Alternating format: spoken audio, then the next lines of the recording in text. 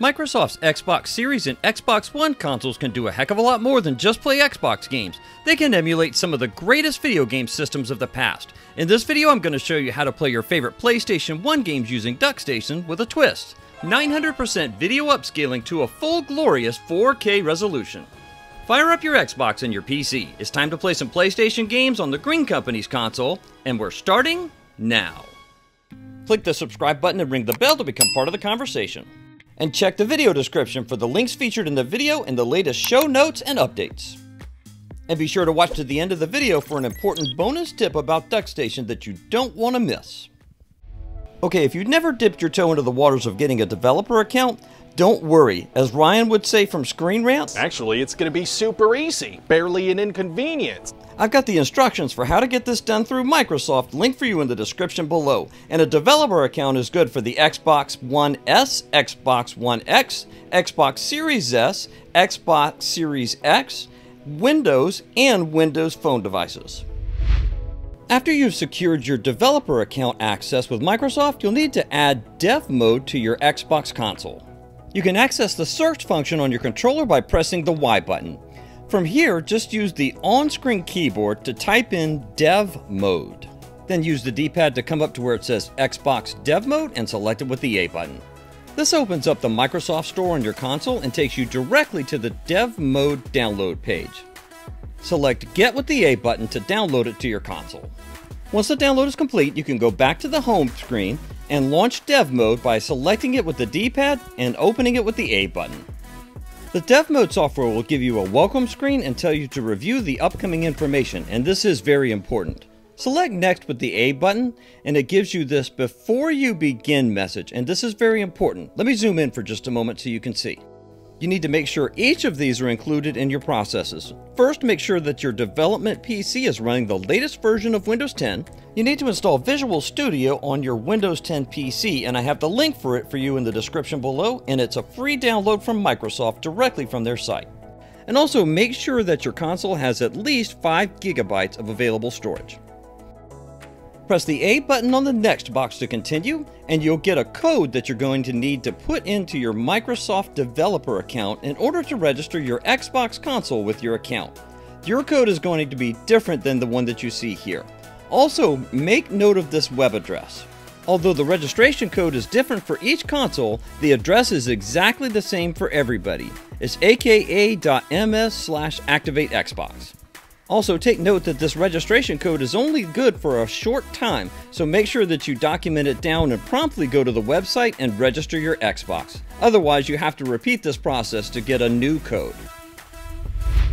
When you type in the aka.ms/activatexbox web address, it takes you directly to your Microsoft partner account and directly to the page where you can add your activation code for your Xbox Series S or Series X. Click the plus button on the right and then select Enter Activation Code. You do remember the activation code your console gave you, right? Good. Type it in right here. And when you're done, come down to Submit and click on it. It'll add your console to the list of approved devices in your developer account. Then back on your Xbox console, you'll be asked if you want to switch to developer mode. Obviously you do. Select Switch and Restart by pressing the A button. When your Xbox restarts, you'll see the typical splash screen logo, but this time instead of going to the home menu, you'll be in developer mode. If this is your first time seeing an Xbox console in developer mode, don't worry, I'm going to walk you through the steps right now to get you up and running. You'll need to add your developer account into the developer app. Come over to Add Existing and select it with the A button. Use the game controller and the on-screen virtual keyboard to add your email address and password, and then select Add with the A button. After a moment of deep contemplation, it will add your account right here. Use the D-pad on the controller to come down to Remote Access Settings and select it with the A button. Small text again here, let's zoom in. Make sure that Enable Xbox Device Portal is checked here, it should be by default. And optionally you can require authentication, but also make note that only consoles that are on your immediate network will be accessible. So if it was your evil diabolical plan to employ a super secret government agency to hack into my Xbox Series S and find out exactly what games I'm playing on my console, yeah, it's not gonna work. Alright, once you're done with all of this, just come down to Close and select it with the A button, or you can just press the B button to go back. Then look in the bottom right corner and find this web address. You're going to need this information to type in just a moment into a web browser in order to connect to your Xbox Series S or X through your dev account. And just like magic, now you know that you can use this process with both Windows 10 and the new Windows 11. Input the IP address that you copied from your Xbox console into your browser window and press enter on the keyboard when you're done. This will take you to your Xbox via IP address through your browser. In the navigation pane on the left, select File Explorer from the list of choices. This next process will help you connect your Xbox to your PC over the network to use it as a network drive, which will basically make it like you can just connect to it to any hard drive or external storage. It's amazing. First, navigate to Browse in the top right corner of the window and click on it.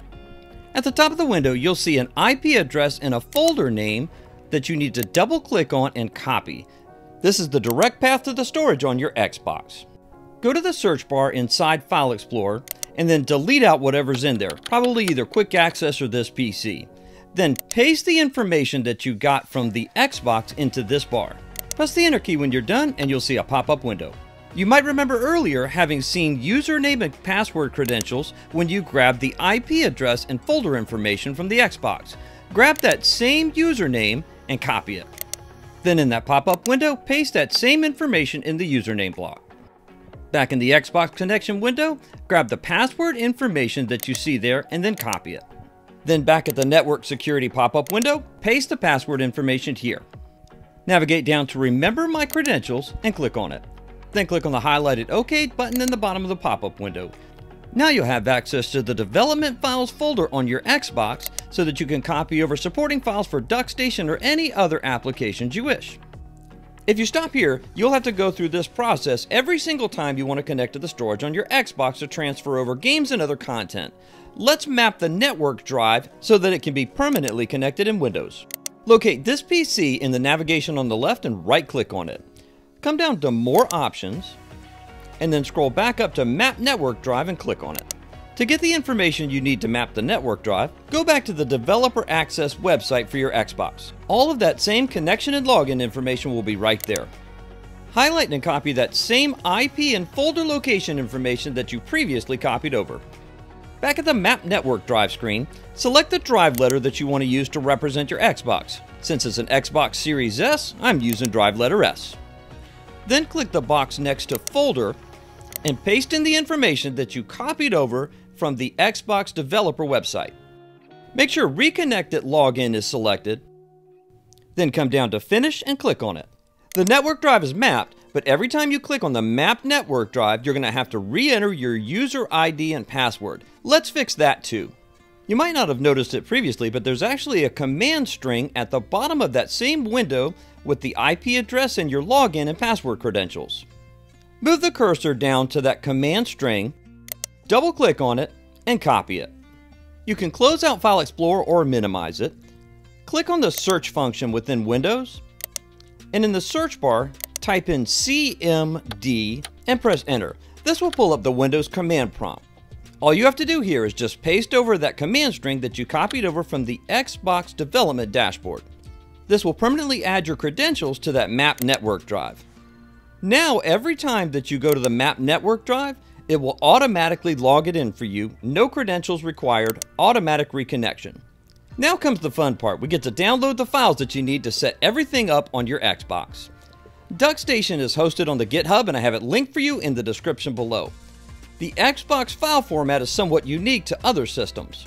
To install this file under the development system, you need to grab the .appx file shown here. You also need system BIOS files in order for this to work correctly on your Xbox.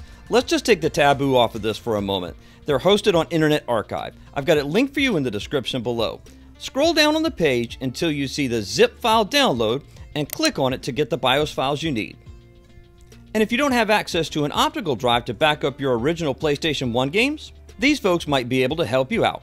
If you have any concerns about downloading these files or any other online activity, get a VPN. I use NordVPN. They did not sponsor this video, but I use them and trust them. They use encrypted connections to protect your privacy online, and they have a no logs policy. You can sign up with Nord with the link in the description below and get a huge discount. Back at the Xbox development website, and with your Xbox still connected, click the green Add button. You can drag and drop DuckStation on this box or just click Choose File. Then from the list of choices in the pop-up window, go to your Downloads folder and double-click DuckStation. Then click the green Next button to continue.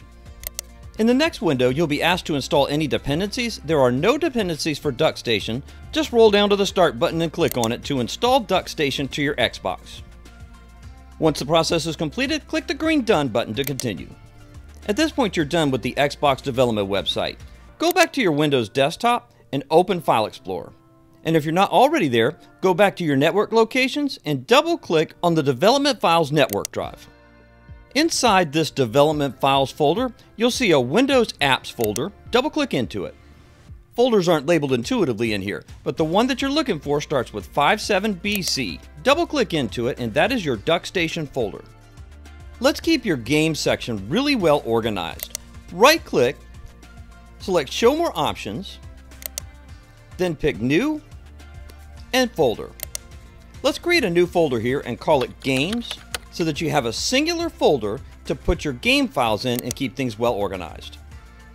Alright, let's get your games and your BIOS files copied over. Go back to your Downloads folder where you have your BIOS files, and in this case I've already got a game copied over into that folder, Parappa the Rapper. Drag and select the BIOS folder and any games that you want to copy over, right click on them and copy them. Then navigate back to the DuckStation folder. In this case, I'm just going to hit the back arrow since it's the last folder I previously visited. Then you can right-click inside the DuckStation folder and paste those folders right here. Just to keep things tidy inside DuckStation, I'm going to grab the Parappa the Rapper game and drag and drop it directly into the games folder that we just created. And if you get this message while you're trying to move your folders around inside your Xbox, everything's fine. Click the OK button to continue. This step is optional, but I'm going to relabel this PSX folder as BIOS to make it easier to find when it comes time to set up the path that DuckStation needs to find it. You're done with File Explorer, and you're actually done with your PC at this point. You can close out File Explorer and transition over to your Xbox for the remainder of this guide. In the console's developer mode, you'll now see that DuckStation is listed in the list of games and apps. Use the D-pad to scroll down to DuckStation and press the View button. It's the small button to the left of the Xbox Connect button on your controller.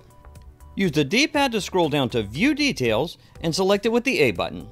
By default, DuckStation will be set as an app, which actually restricts and limits some of its access to the system resources.